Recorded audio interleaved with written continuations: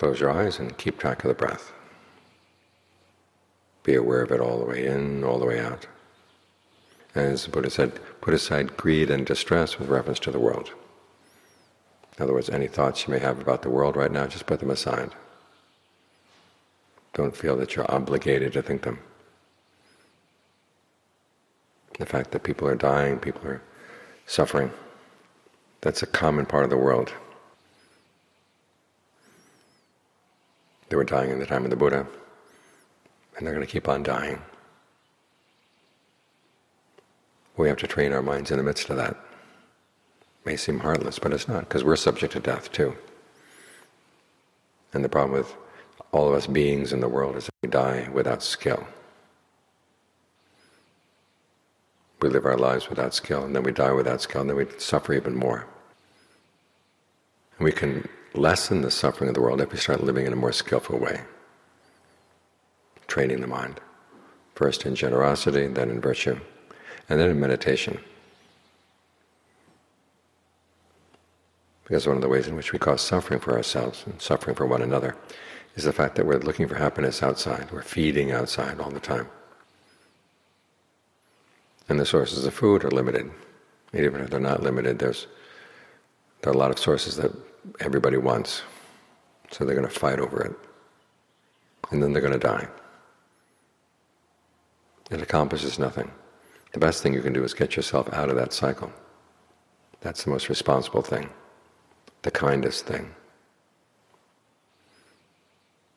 And so it's not a selfish act just to put aside greed and distress with reference to the world. Because you're doing it so that you can focus inside to see where the problem is inside, what it's coming from.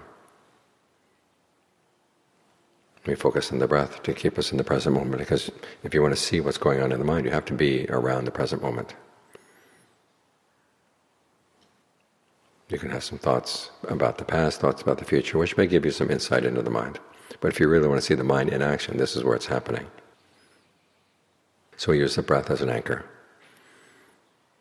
because it's a guarantee that we're in the present moment. When you're with the breath, you're in the present moment. And also because you can make the present moment a more pleasant place to be. Take advantage of the fact that the breath is a potential that you can change. In fact, that teaches you a big lesson right there, as with so many other things in life that we accept as just the way things are. Actually, there are potentials for change. Potentials for change in our habits, potentials for change in the way we act and speak and think. And you want to take advantage of that. So stay with the breath. Get to know the breath really well, because it's going to be your friend here in the present moment.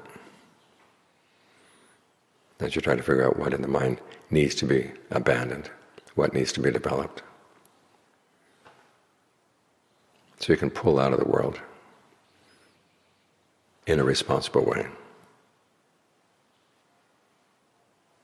They talk about interconnectedness, what a good thing interconnectedness is, but we see now it puts us in touch with all kinds of suffering. And if we're not careful, we cause a lot of suffering through interconnectedness too. So learn how to disconnect. First by coming inside and straightening out the mess that's inside. And then if you want to offer something to the world that's positive, well, this is where it comes from a well-trained mind. So as I said, this is the responsible way out.